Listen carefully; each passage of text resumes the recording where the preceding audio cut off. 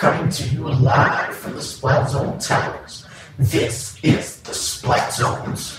Welcome to the SplatZone.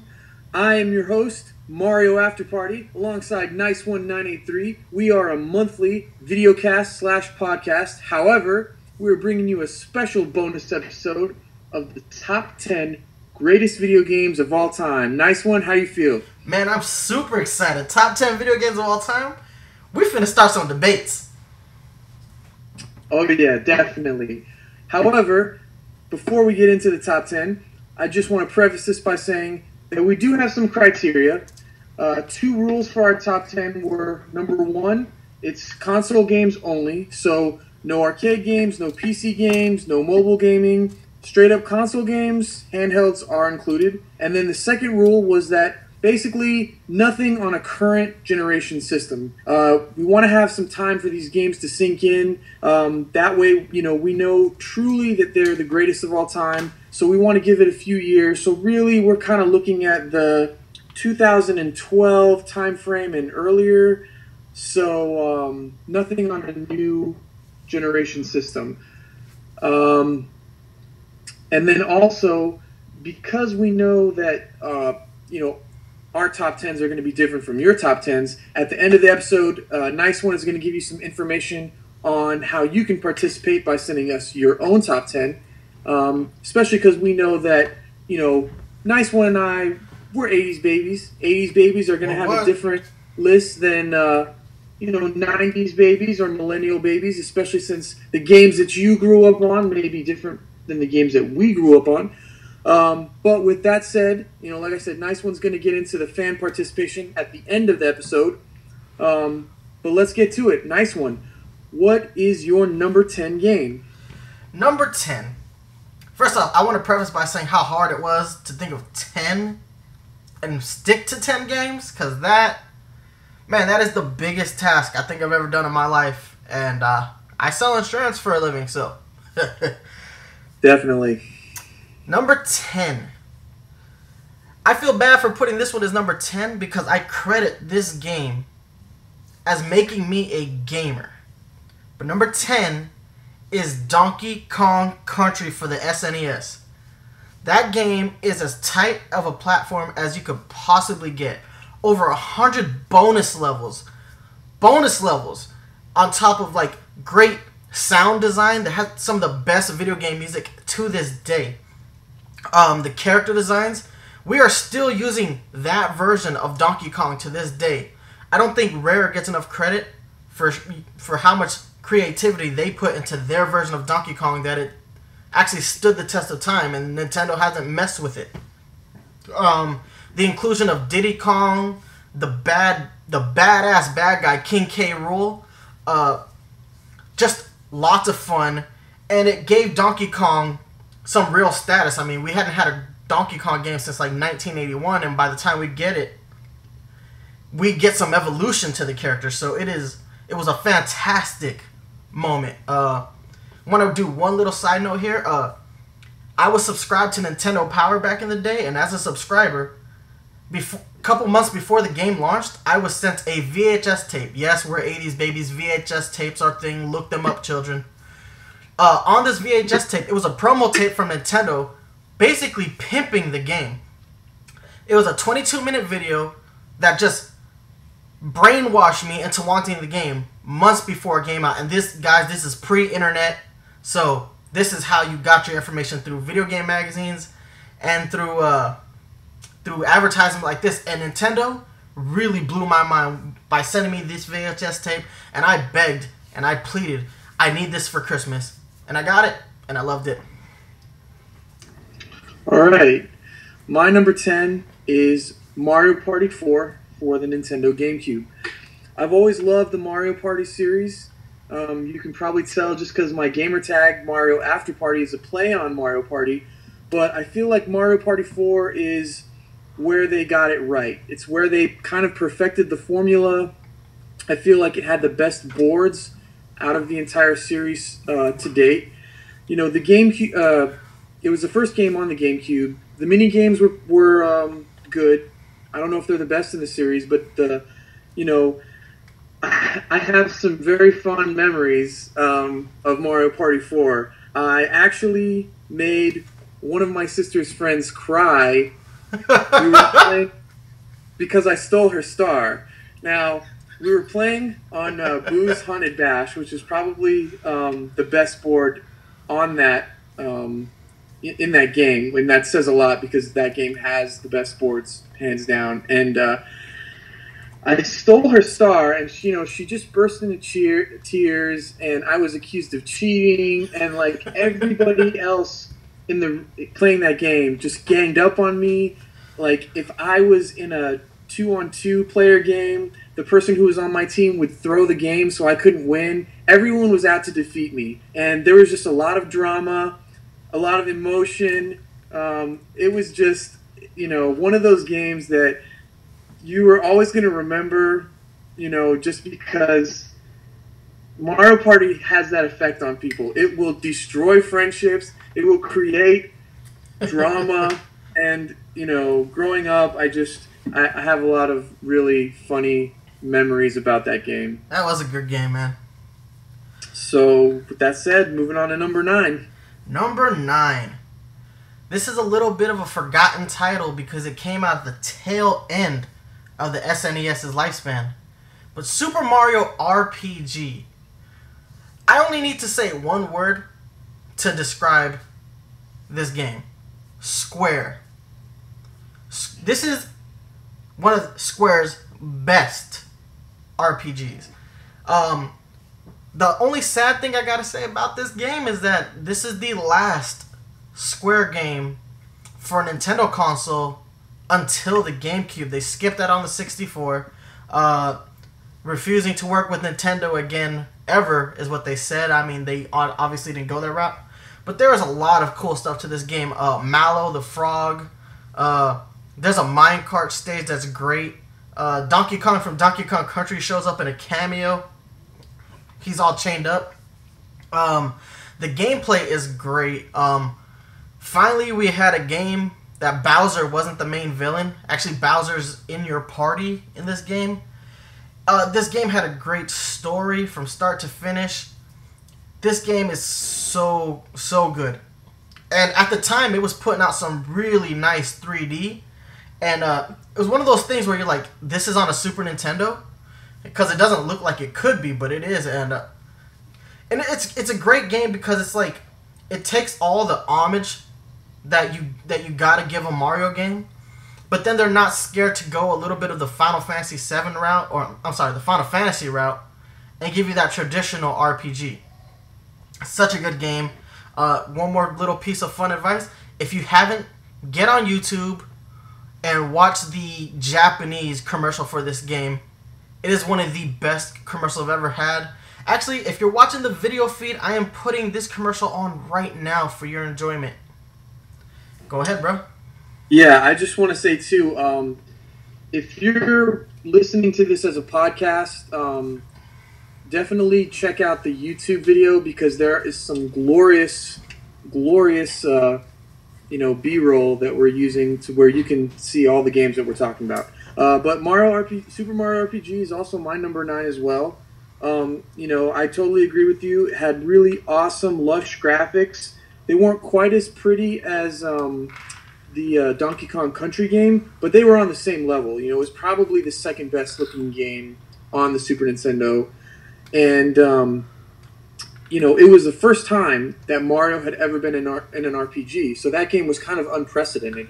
Also, what I liked about it was even though it was Square developed, there were no random battles. You actually had to run into your opponent. It kind of made it a little bit easier to avoid battles, even though some of the enemies would move really fast. Yeah. Most of the time, if you didn't want to fight, you didn't really have to. And, I really enjoyed the battle system. Timed hits, timed defense was an important part of that. It just kind of made it more interactive. And then the story was great, and you got to play as Bowser. I mean, how many Mario games do you get to play as Bowser? It was pretty awesome to have him on your team. Yeah, if you're not playing a Mario Party game, it's very rare that you're playing as Bowser. Yeah, even in Mario Party, you can't play Bowser. You play Bowser Jr. So, it's at least as one of the characters that goes around the board. So I don't know. For me, it was different from a lot of the RPGs that came out in that time, and especially for the Super Nintendo, it was definitely my favorite RPG for the Super Nintendo. Yeah, it has that Chrono Trigger effect too, with the random battles, and you're almost free to go anywhere you want in the Mario RPG. Preface this: even though Mario After Party told you can avoid battles, don't, because that final boss is ridiculous. Yeah. With that said, let's move on to number 8. Number 8 is probably one of the newer games on my list. But it goes without mention that The Last of Us is my number 8 game. The Last of Us is one of those games. I know lately we've been getting games where choice is what reigns supreme. You have the ability to choose how your character acts, and that makes a lot of these games more interesting because you feel like you have direct control over the character's thinking. This game kind of takes you out of that, and it's only interested in telling you the story that it wants you to see. And what you get are some of the best graphics that the PlayStation 3 can output. You get one of the best stories I have ever read. If The Last of Us was a movie, it would win Oscars. If The Last of Us was a book, it would win whatever award that books get. It would be on the New York Times bestseller. You really start to care about these people. You play as Joel throughout the majority of the game, and you really find yourself invested in the female character, the sidekick, Ellie.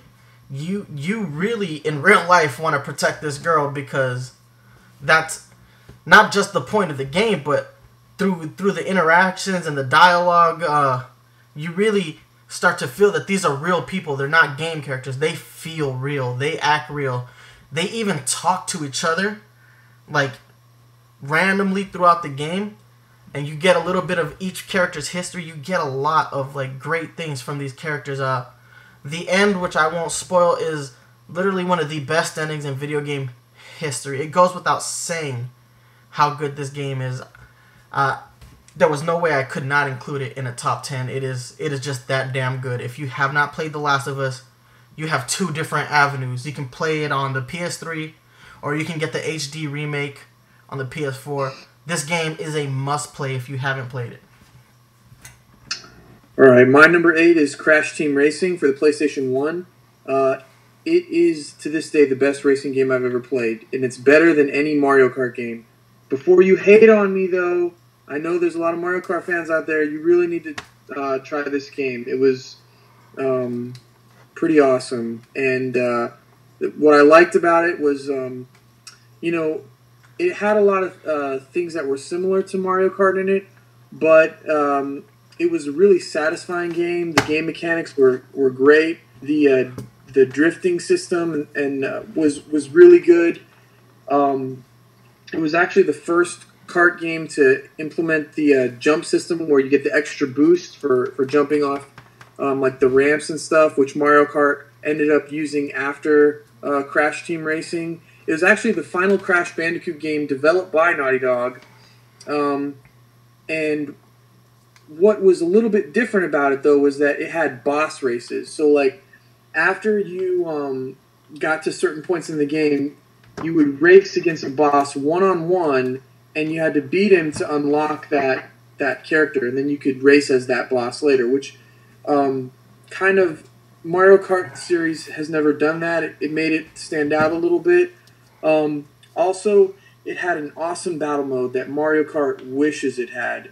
As great a game as Mario Kart 8 is, we all know that Nintendo pretty much considers battle mode an afterthought. They didn't even make battle stages for Mario Kart 8 this time around. They just decided to make shortened versions of each track, and you just go around in a circle, which is not fun. In Crash Team Racing, the battle mode was pretty awesome. All the stages were designed really well, and with the multi-tap for the PlayStation, you could race with 4 of your friends and battle with 4 of your friends, and it was just a really awesome racing game. So it was, to this day, it is my favorite racing game. Funny side note on this game. A couple months ago, my fiance was describing to me another kart game while I was playing Mario Kart 8. She was like, it had this orange guy, he had a big nose, and I was like, are you talking about Crash Bandicoot? She was like, yeah, but you were racing, and I was like, oh. So when I was showing my fiance the top 10 list, and she saw that Mario After Party had put Crash Team Racing as his number 8, she was pleased that it was on the list, but displeased that it was so low. So you got some explaining to do when you come back home, bro. I mean, it's in my top 10. But yeah, what's your number 7? Nice one. Number 7. There is no way that anybody should be able to get through a top 10 list without having at least one Legend of Zelda game on there. Mine is the Wind Waker. For so many reasons. Reason number 1, it is freaking charming. I know a lot of people have lots of things to say about cell shading. I don't care. You can't look at the Wind Waker version of Link and not think the character is adorable. It's freaking little and cute. That being said, the Wind Waker is probably one of the most visceral Legend of Zelda games, just due to that ending where Link basically stabs Ganondorf in the head with the Master Sword. And that's not going to get a spoiler alert because that game's been out since like 2002. If you haven't played it, that's your fault. This is 13 years old, guys. Such a good game. They changed so much of the Legend of Zelda, like, canon. Not canon. That's not the right word. The status quo.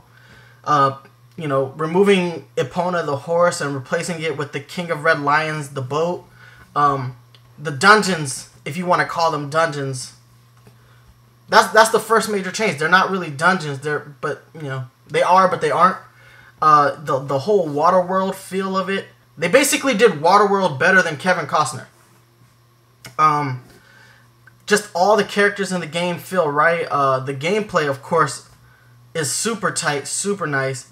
I just can't say enough good things about that game. It is fun to the last moment. And that, like I said, that ender is so shocking. And it does feel like the successor to Ocarina of Time, which just barely didn't make this list. But it's the sequel to Ocarina of Time that people deserve. And I don't think enough people have played the Wind Waker. I think they need to get on this game because it's charming, and it's just control-wise, it is one of the best Zelda games, period.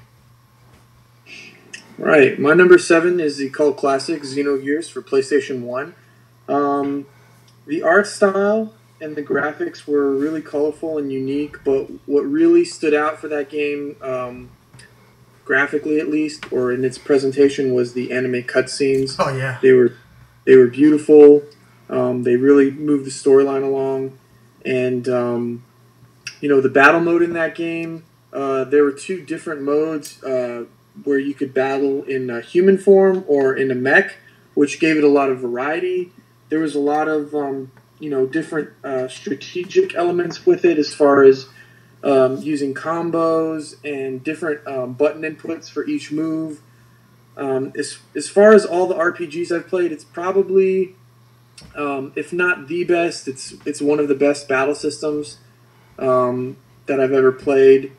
Even level grinding, which sometimes is not so fun in RPGs, was really not such a big endeavor in Xenogears. But really, the reason why Xenogears is number 7 on my list is because of the storyline. Storyline was just excellent. It had an amazing storyline, and the character development was really second to none. I don't think I've ever played an RPG where the character development was that deep, and they really did a great job on that. They covered a lot of really deep themes, like philosophy and religion, and I felt like they did it for the most part without going too far overboard.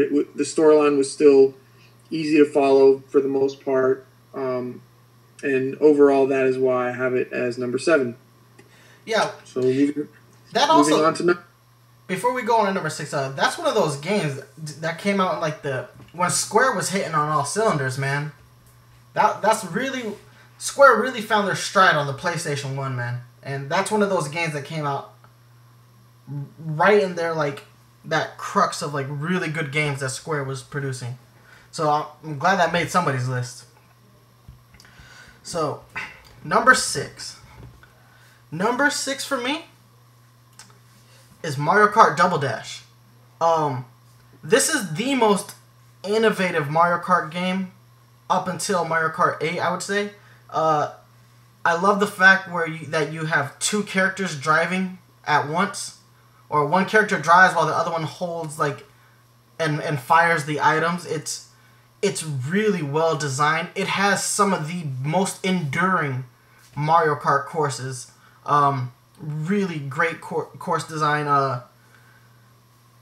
Some of them there's a course in that game that has like 7 laps. Baby Park, which just came out as DLC for Mario Kart 8. Obviously, you had the Yoshi stage where you race on a track that looks like a Yoshi. Really, really strong designs. You also got a lot of firsts in that game. You got Waluigi, the first time he was in a Mario Kart game. You got King Boo, the first time he was in a Mario Kart game. Diddy Kong, first time he's in a Mario Kart game. Lots of firsts, and they do it so well. One of the most tight racing games in Mario Kart series. I know some of them feel looser. This is the one where they really get it right. From start to finish, they got this game right. And this was one of the best games on the GameCube. Super fun, fast. This game was fun to even play by yourself. I would always have friends come over and play it, but when after they had gone, I'd still be playing this game for hours. It was just that good. There's just so much more I can say. It's just literally one of the best games in that GameCube era for me. All right, my number 6 is Shadow of the Colossus for the PlayStation 2. If ever there was, someone trying to prove the argument that video games are actually art, this game would be the one that, makes that argument, because it was just every moment of this game is beautiful and gorgeous. It's probably graphically the best game I've ever played.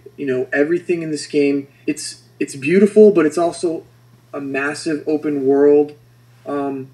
It's interactively cinematic, and what I mean by that is that it's not just cinematic in the cutscenes. It's like every moment you're playing this game feels cinematic. The sound effects, the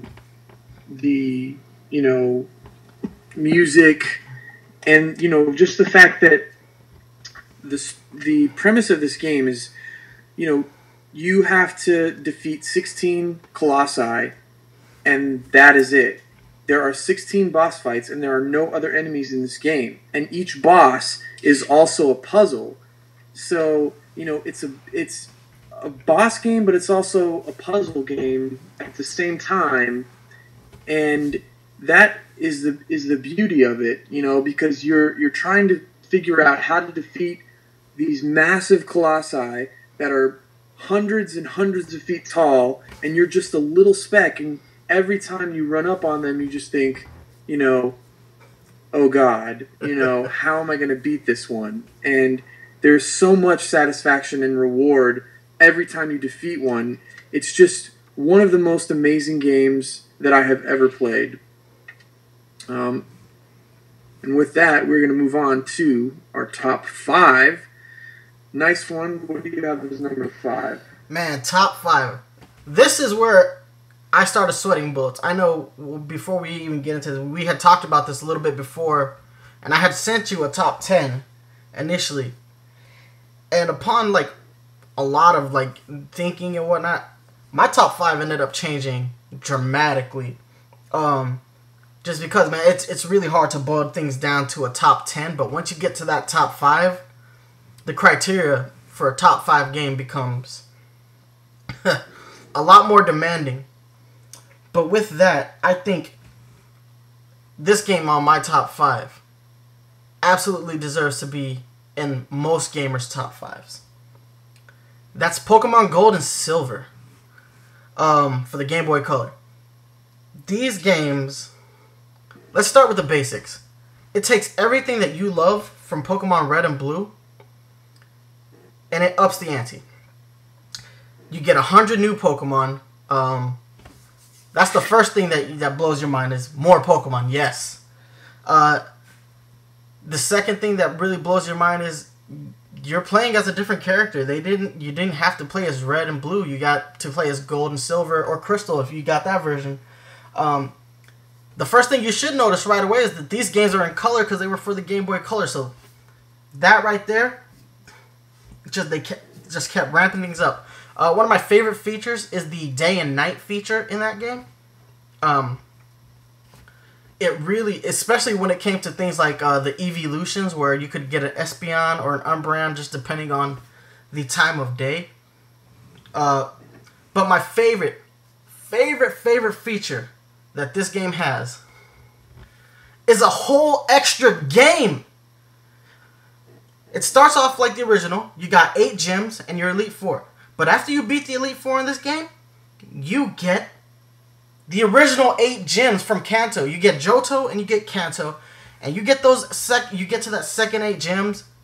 And you realize that this world has evolved. Like, gym leaders are different. Like, Giovanni is no longer the gym leader. Blue is the gym leader for Viridian City. Koga's gone.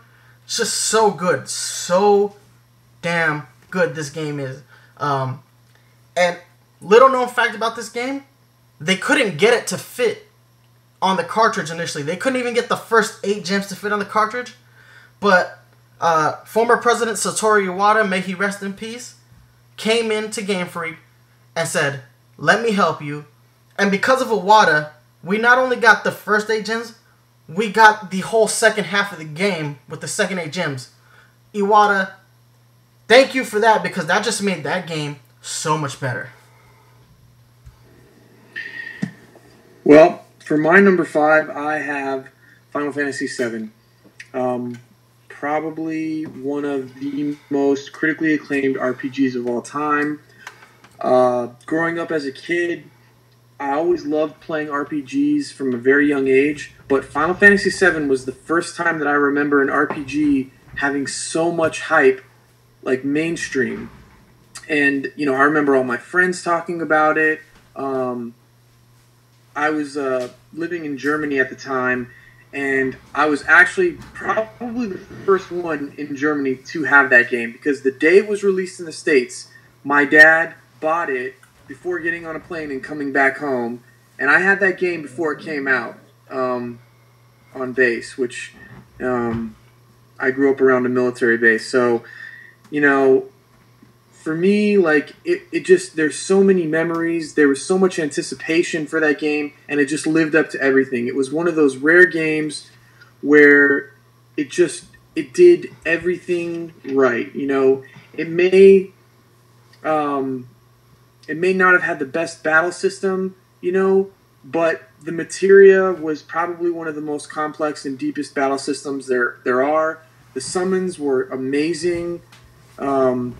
You know, the music and the soundtrack, you know, were really, to this day, people still use those, you know, riffs as ringtones on their phone, because it's one of the few games where you will still remember the soundtrack. You know, there's a lot of soundtracks to games where people say, oh, this game was amazing, it had great soundtrack, but really, how many games can you actually remember a lot of these tunes from?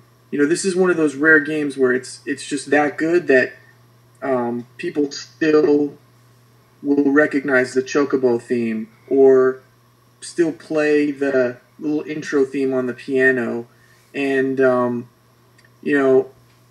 it was one of those games that really pushed RPGs into the mainstream, and for me, just the whole vibe of that whole game with the storyline and everything, them having, Square having the audacity to kill a main character off so early in the game too, while giving you enough time to get attached to that character before killing them off. I mean, it was just a masterpiece in gaming.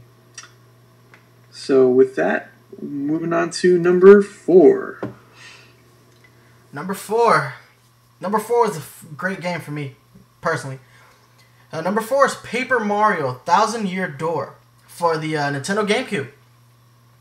This is actually the sequel to Paper Mario, which in itself is sort of a pseudo sequel to Mario RPG.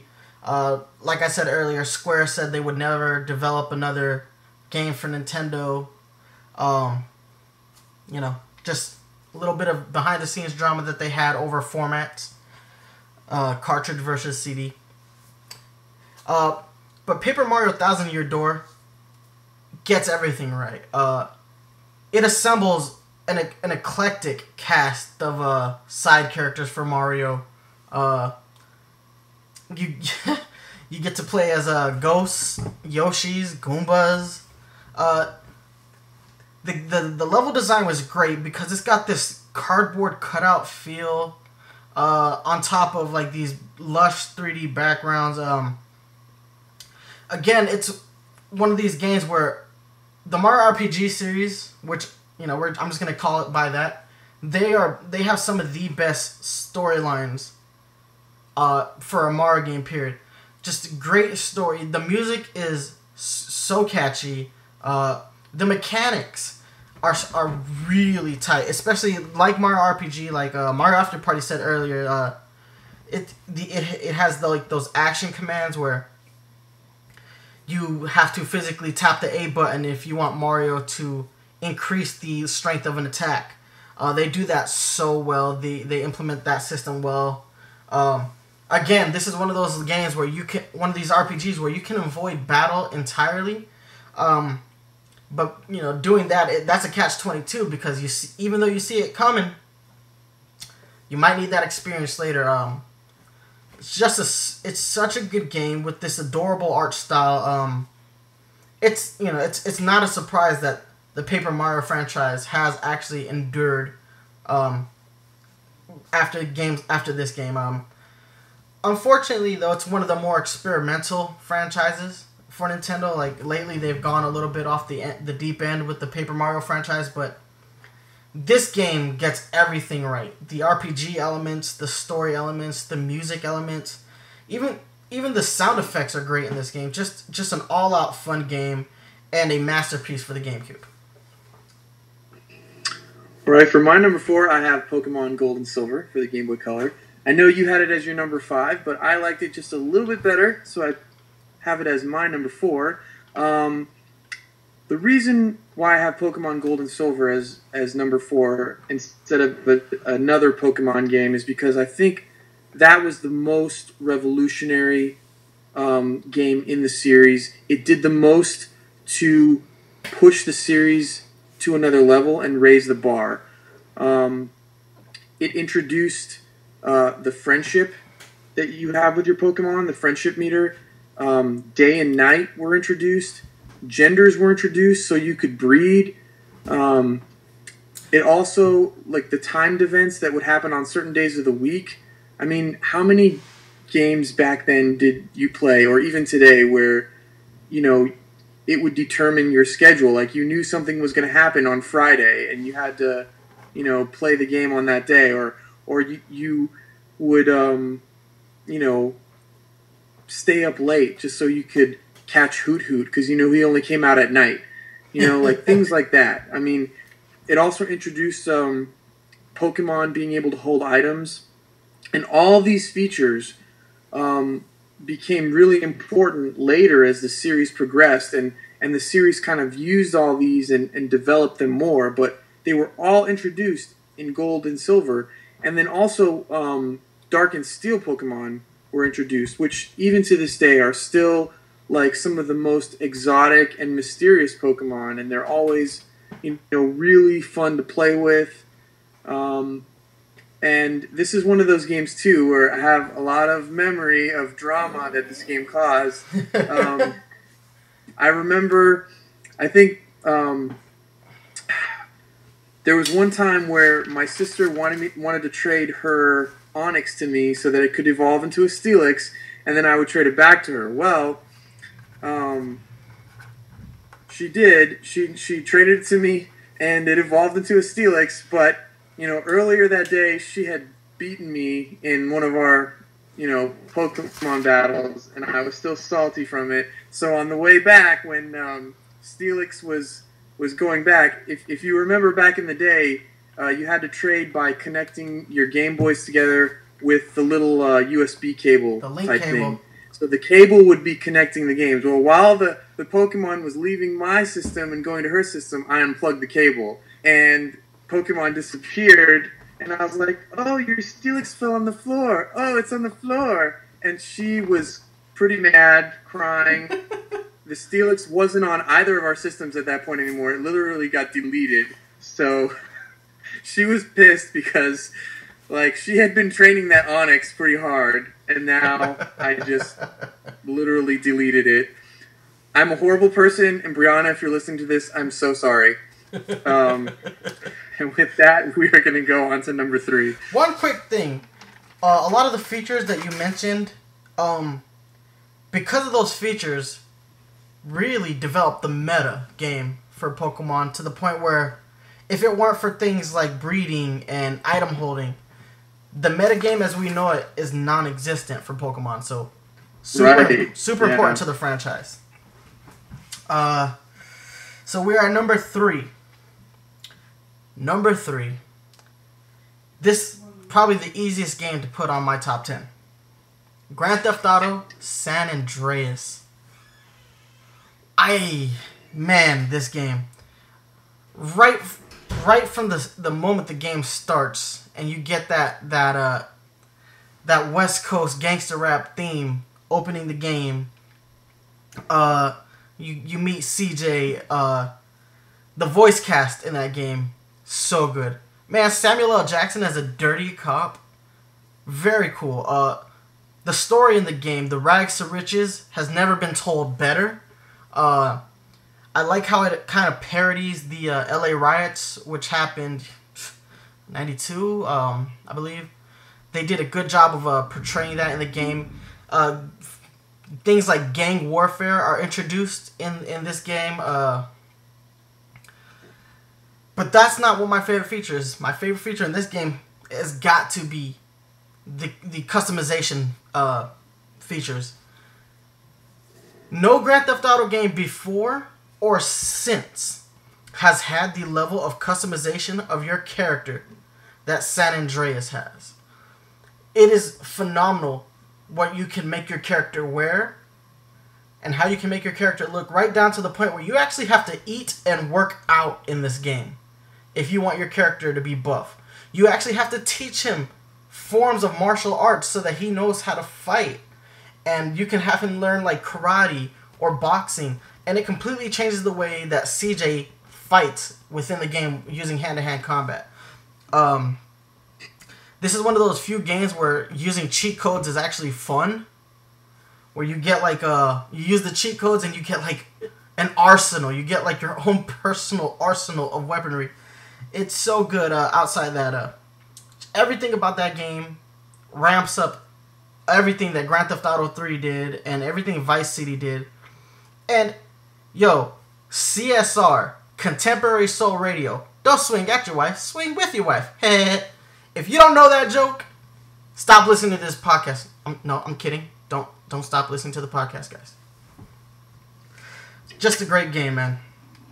It is. I have it as my number 3 as well. So in that regard, we're on the same page. The open world just kept getting bigger with all the Grand Theft Auto games, and with San Andreas, they added, basically GTA equivalent of LA, Las Vegas, and San Francisco, and each of those cities had their own vibe, their own feel. They were both, or all three of them were large, and there was a lot to do. And that was the first game where you could swim, where the water wouldn't kill you. So that opened up the world even more. So everything just felt so huge in that game. And I remember just spending hours after I beat the game, just playing the turf war mode, where you're trying to take over as much turf as you can and defeat the other gangs. I mean, there was just so much to do in that game. Really, the reason why it's number 3 on my list is because it was fun. It was just pure fun, and everything that you could do in that game, just you could spend hours on so many different features and side quests and mini games. Even after you beat the game, there's so much replayability to it. And one of the things that I really like about it too is that, like you were saying about the storyline, not only is it a rags to riches storyline, but it's one of those rare games where it actually has diversity in it. A lot of times, we see that the main character in a video game is like white or Asian. Well, this game focuses on a black character and his struggle. And it would have been really easy for them to like kind of mess up and make it seem cheesy. Going to the hood and seeing everybody, all these ratchet characters and all these gangbangers. But the way that they captured the atmosphere of, CJ's world and all the voice acting that goes into it, it never felt cheesy. It always felt genuine and real. And it was just, it was like something out of, like almost as if, it had been scripted by a Hollywood writer. Because it was just one of those games that just really captured that environment and that world so perfectly. Yeah, it has that Boys in the Hood feel to it. Like, if you've seen Boys in the Hood, this game is very, very on that level. And Boys in the Hood is one of like my all-time favorite movies. So it's like playing through that movie. Just yeah, and it's rare for a video game to kind of capture that. Exactly. Yeah, there's just too much good to say about this game. And it hit at the right time. Rockstar, going into Grand Theft Auto 3, we thought that was the best they could do. And then going into Vice City, you think that's the best they can do. And then you get into San Andreas, and it's like, what the fuck did they do here? Because it's so good. Side note, I love how Ken Rosenberg is used in San Andreas. Ken Rosenberg making his appearance in Grand Theft Auto 3. Just connecting the Grand Theft Auto universes, if you will. And the radio stations are great in this game. Just really great. I spent hours just driving around San Andreas listening to the radio station because they got the best music from that era, the early 90s, on every station. So good, man. So good. All right, we're getting closer to the top. Nice one. What's your number 2? Number 2 is Mario Galaxy. This game was a reason to own a Wii. We finally got a Mario game on the Wii in full 3D. And it's beautiful. And it's beautiful in a way that you would have expected like a PlayStation 3 game or an Xbox 360 game to look at the time. And when you realize that the Wii could not do high definition and you were using component cables, your red and yellow cables and not an HDMI, and you see how this game looks, it's mind-boggling how good this game looks. It really holds its own. This was Game of the Year in 2007 from IGN. This game got a perfect 10 from IGN and a lot of other video game review sites. This game is one of the highest reviewed Mario games, period. It's glorious. The music, fully orchestrated soundtrack. For a Mario game to have a fully orchestrated soundtrack, that right there is incredible. It just perfect soundtrack. The gameplay is super tight. The jumping from planet to planet feels great. The power-ups in this game are fun. Being able to play as Mario with these power-ups, just really well done. Outside of that, the 2-player mode has its advantages. It's not really a 2-player mode, but there's kind of a 2-player mode that makes it a little bit more fun. Just so much good about this game, and it shows you that even though Nintendo doesn't always like to mess with the most powerful hardware, they are masters at making their hardware do the best things possible. Their hardware makes everything. I mean, their game design supersedes the hardware itself, and it's one of those games that makes you realize that Nintendo, they are kings. They know how to make a good, fun, really well designed game. All right, my number 2 is Snatchers for the Sega CD. Snatcher is one of those cult classic games that not a lot of people know about. If you've never heard of it, I really suggest you check it out. I think it's available for other platforms now. I think you might be able to play it for the one of the PlayStation platforms. But regardless,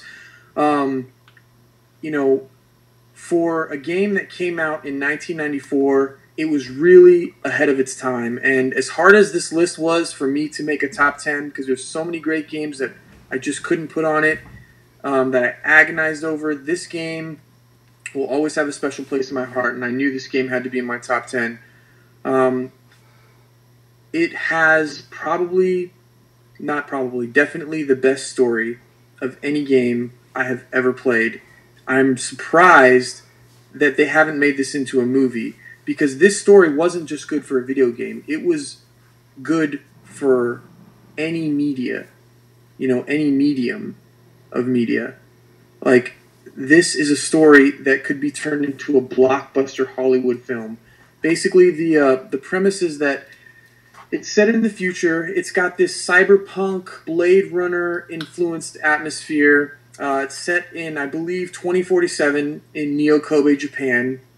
It takes place after a major biological catastrophe which kills over half of the world's population. And it focuses on the main character, who is a junker, which is somebody that is supposed to take out these robots who basically snatch people's bodies. Thus the name Snatcher. They do it by killing the person and then creating an artificial skin over their metal frame, and then impersonating that person so that they can influence, politics or government or, the economy in some way, shape, or form. They're trying to take over by using that. Now, the only way that you can tell a snatcher apart from a human is that the artificial skin that they're using is very sensitive. Even in wintertime, they have to use sunscreen or else they'll get melanoma and their skin will decay.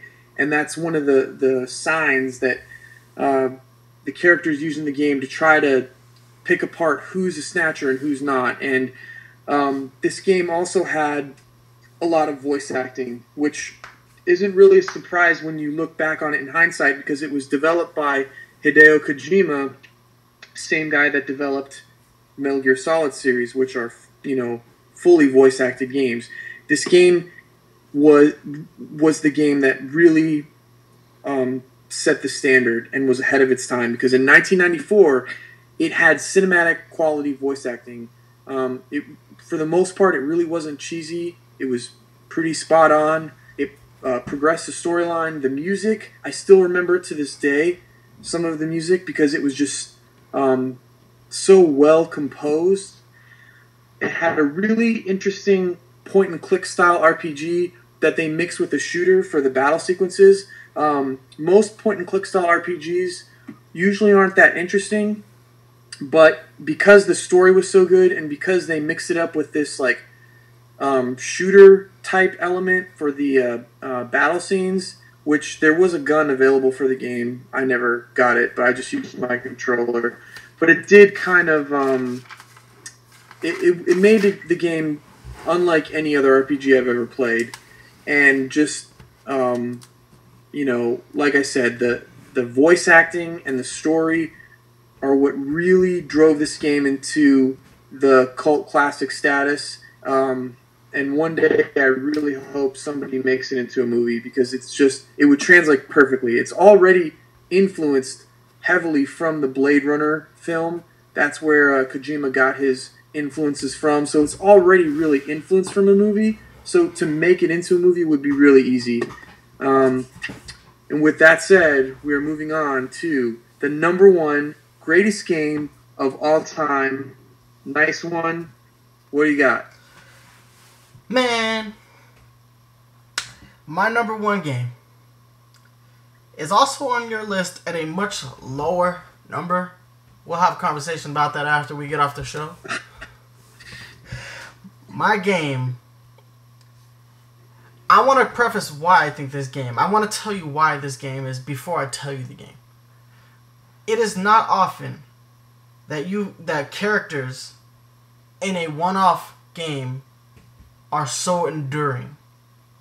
Enduring to the point where when you kill one of them off, that you, the player, feel like the weight of that character's death, and you know what it means to the in-game characters that this character has died.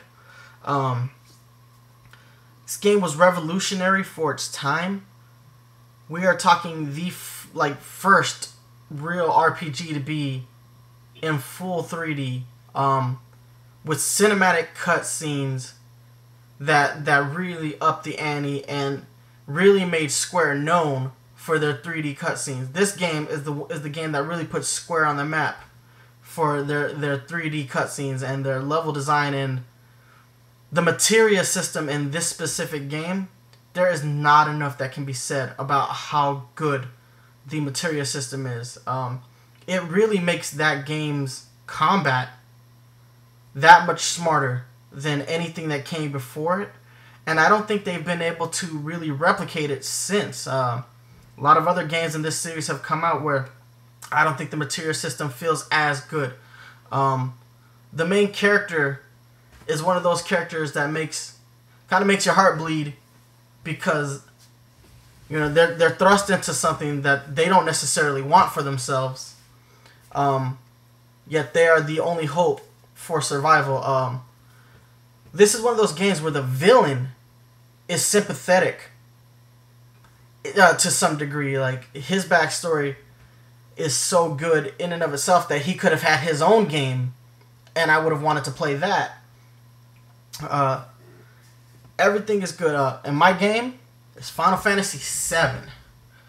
For all those reasons and so many more, even the mini games in Final Fantasy VII are spectacular. Like the G-Bike scene, where you're racing down the bridge on the motorcycle, is one of the most fantastic mini games in video game history. And for an RPG to have mini games like that was so intuitive, so counter progressive to the whole traditional RPG. And it's just so good, and it is a long game. It's one of those games where you invest your time in it, and when it's all said and done, it's worth it. It feels completely worth it. Like, every hour, every minute, every second you spent in that world was well spent, and you feel like you're part of that world. There's not a lot of games, in my opinion, that make you feel like you are part of that world, and everything you do in that game carries weight. From winning a battle to losing a battle, to that character being offed, pretty early in the game. You feel the weight, and you feel what happens. You feel what these characters feel. And to this day, that death is one of the most shocking deaths in video game history. This game has been so good, that it's had numerous spin-offs, from anime to other games. And after years of begging Square to give us a remake, they're finally caving, and we are finally going to get a remake for the PS4. So I really look forward to getting back into that world, especially with whatever, graphical changes they want to make to it to bring it, up to date with how video games look now. But that being said, this game I still think really holds weight in its visuals. It's one of those games where it's actually aged well. And I think that can be said about most of the other games on this list. But I think Final Fantasy VII aged well. I mean, it might seem a little rudimentary, but the graphics aren't really the selling point for this game. It's this great story. Back then, they did use it as a selling point, but they were almost an afterthought to actually how good the story in this game is. And that's why it's my number one. Well said. All right. Continuing on from the Hideo Kojima reference that I dropped in my last game, number one for me is Metal Gear Solid for the PlayStation 1. That game, if Snatchers, set the bar for voice acting, Metal Gear Solid definitely raised it. That game, pushed the levels of how a game could be cinematic. I think that was one of the first games that came out where I remember people telling me that, they would be watching one of their friends play that game and, they didn't realize that, they were playing a game. They thought that their friend was watching a movie at first. Because even in the opening scene of Metal Gear Solid, you're playing the first couple minutes of the game while the credits are still rolling. So it's like a movie. It's so cinematic. And, that game was so creative in other ways too.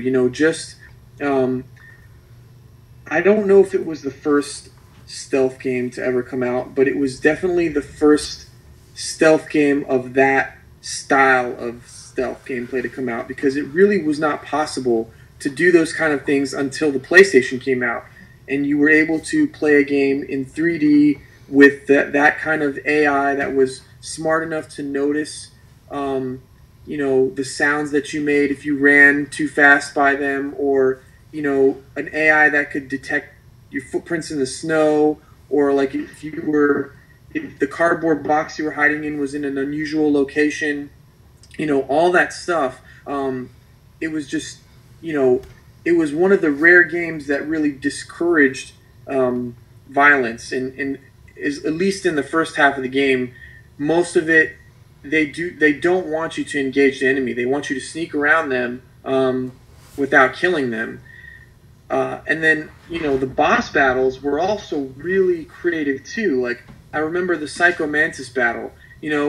He's there reading your memory card, telling you what games you like to play, pretending to change the channel, using the rumble controller to vibrate across the table, and eventually you have to move your controller from player 1 to the player 2 slot to defeat him. I mean, that game breaks the fourth wall constantly in these really quirky but really funny ways. That is kind of, typical for a Kojima game.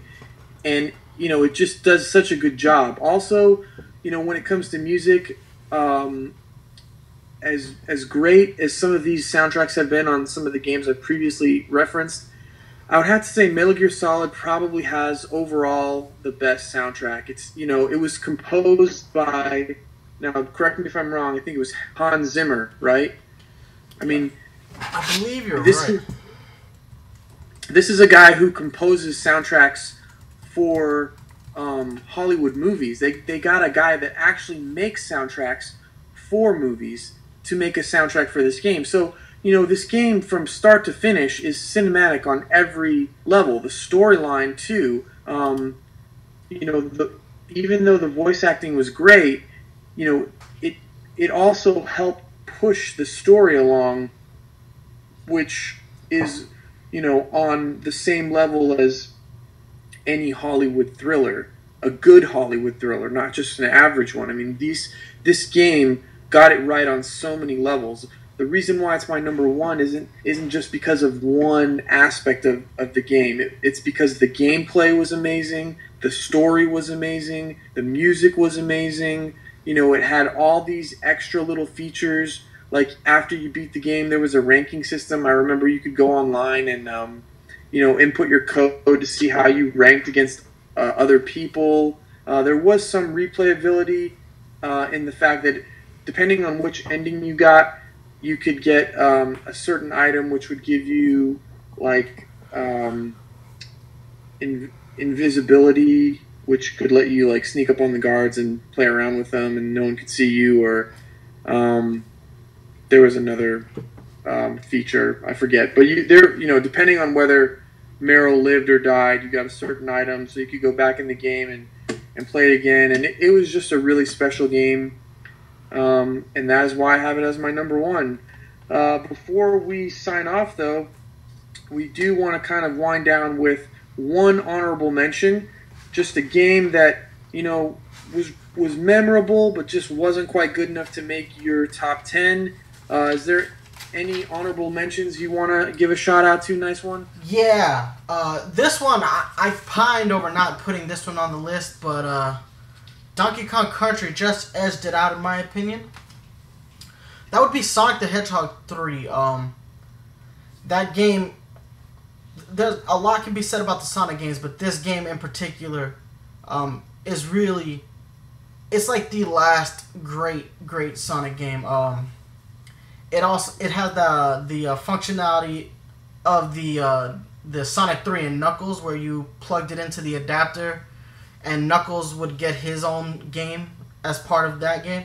Level design, again, Yuji Naka, the creator of Sonic the Hedgehog, his level design, fantastic, with the alternate paths for both Sonic and Knuckles to explore. All the power-ups in that game feel right. The stage design, again, it's just really pretty. And the game, the thing that Sonic games lack now, this game had speed. It was fast, it played fast, and it looked good while it played fast. This is back in the day when 30 frames per second was like the standard. This game ran at all 30 frames per second, and it looked amazing. On top of that, it just had an excellent score for it being all chip tunes. Just really played well. The sound effects in that game, great. The Eggman boss battles are so fun. Love these, in the early goings of the game where you're being chased and Robotnik or Eggman, whichever name you want to call him, is dropping like missiles over your head and you have to avoid them. Super fun. Of course, that game has some two-player mode where the second player can play as Tails and fly Sonic around. Just a lot of fun. It was so close to making the list, but Donkey Kong Country really just edged it out just to its graphical superiority. But it definitely deserved a place on a top 10 list, just not mine. If we had done top 20, this definitely would have made the cut. Yeah, my honorable mention is Super Street Fighter 2 for the Sega Genesis. Originally on my rough draft list for my top 10, I had it in the top 10, but it just got edged out for one reason or another. But it was a great game. I had both systems that it was released on, but once I found out that Nintendo had censored the Super Nintendo version, I was like, obviously going to get this Sega Genesis one with the blood and all of it, because Nintendo edited out all the blood with sweat in their version. Also, the Genesis just had a better control scheme. With if you bought the controller that had the 6-button controller with 3 across the top, 3 across the bottom, it just worked better for a fighting game. So the Genesis version, in my opinion, was superior. I know graphically a lot of people think that the Super Nintendo version was better, but it really was so small that it wasn't significant. 16-bit is 16-bit. Yeah, it just there was less slowdown on the Genesis version, so in my opinion, it looked better too. It also had more game modes, but irregardless, it's not really about which version was better. It's just Super Street Fighter 2 was a great game. Street Fighter games have a lot of surprisingly deep character development, but the 4 new characters that they added for Super Street Fighter 2 were actually also really engaging, and they became really popular in the series later on. Cammy has always been really popular. DJ, T-Hawk, Fei Wong, they all brought unique fighting styles. They were all really fun to use. I remember spending a lot of time with all 4 of those new characters. And they, Capcom definitely spent a lot of time making sure that even though they were only adding 4 characters, they were definitely going to have a big impact in the game. And that's just, that was probably the first technical fighting game that I ever played. Well, not Super Street Fighter 2, but Street Fighter 2 and then Super Street Fighter 2. So that was, I guess, the first series I played that was just a really technical fighting game where you had to memorize a lot of button combinations and everything. And, it really wasn't quite good enough to make my top 10, but just want to throw it out there for an honorable mention just because it was a good game and it was important to me as my development of a gamer. But with that said, we're going to sign off with one last bit of information. Nice One is going to give you all that information of how you can send in your top 10 list and why you think those games are the top 10 greatest games of all time, in your opinion. And, you can also even let us know what you think about our list, how they compare with your list, and, what you think was good or bad about it. So, Nice One, take it away. All right. So, I want to preface this by saying the first person to send us their top 10 list will get 2 things. We will mention them, we'll get a couple things. We will mention them by name in the next episode of the SplatZones in December, which will be our year in review episode.